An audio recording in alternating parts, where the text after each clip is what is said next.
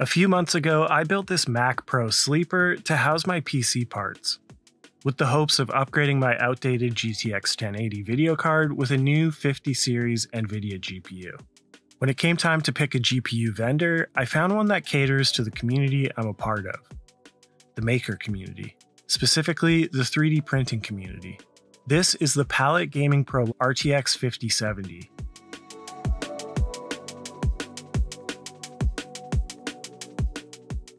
And it's part of their Maker branded series.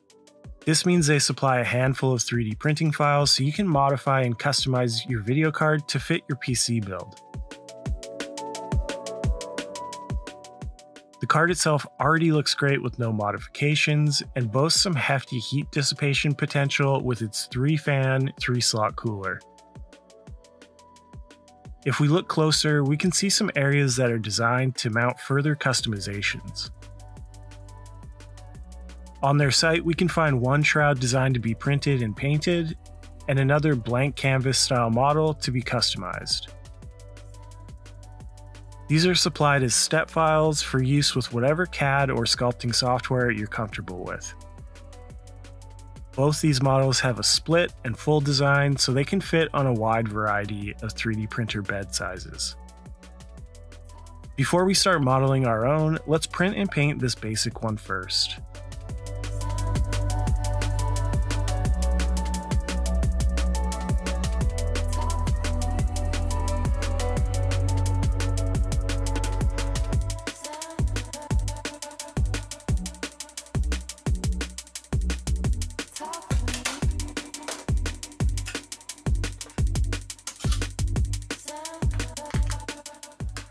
This took a fair amount of support, but it's a pretty intricate design.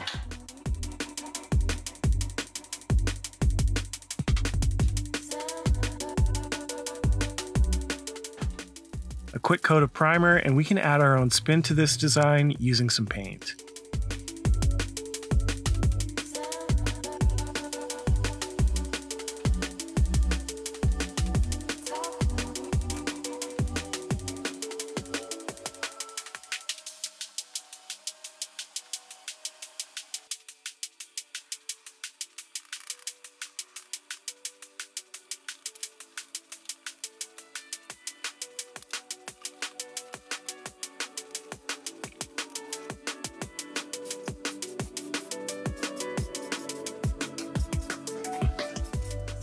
Finally, we can add some clear coat to seal everything in and give it a nice glossy finish.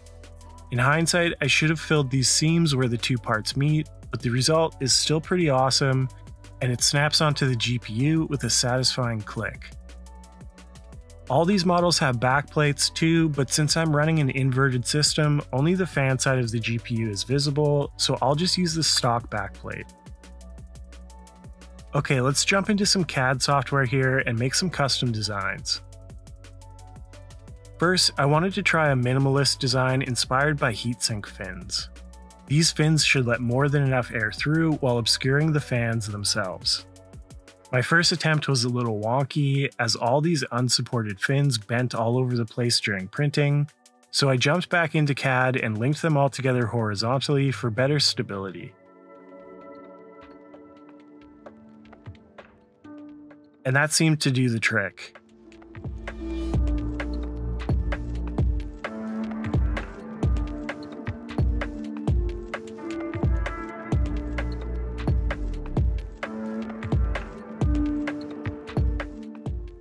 I'm not super thrilled about the big seam on this one, but the design is super cool to look at, and I even left a few round holes here to get just a hint of the built-in RGB on the card. Of course, I wanted to take my card to the next level, so I reached out to my friends over at PCBWay.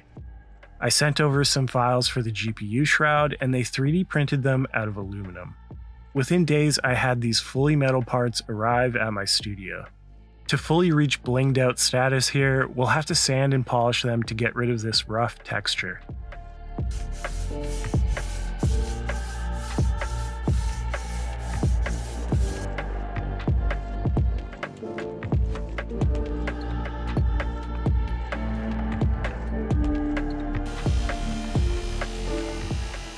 This took quite a few hours of filing, sanding, and buffing, and even though I couldn't get it to a mirror polish thanks to a buffing wheel mishap, it still looks amazing and I couldn't be happier with the results.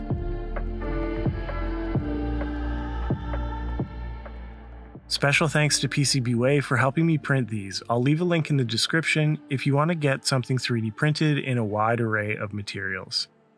Part of being a savvy consumer is voting with your wallet and doing business with companies that support or further enable your hobbies.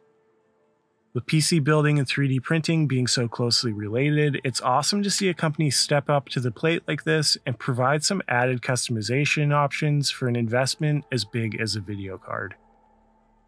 Special thanks to Palit for letting me take a look at this awesome line of maker-friendly video cards, and you guys can check out the link in the description to find out more. As always, thanks for watching and happy printing.